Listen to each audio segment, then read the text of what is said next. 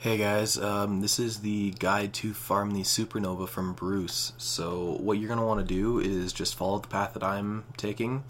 The quest that you need to complete beforehand is called Another Pickle. So once you complete that, the enemy Bruce will spawn, you kill him, and he has a chance of dropping a legendary shield called the supernova. And yeah, that's pretty much it. You have to go through a bunch of waves though.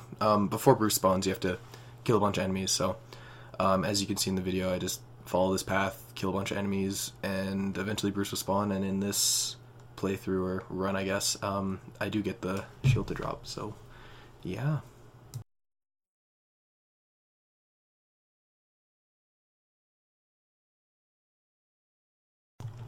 So as you can see, Bruce just spawned over in the little left hangar there, so he's gonna walk over and you just gotta kill him like any other enemy.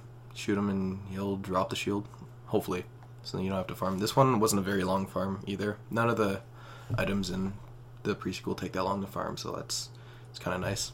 And you can see the supernova drop, and just for the sake of time I cut out the rest of the enemies, and yeah, this is pretty much it. There you go.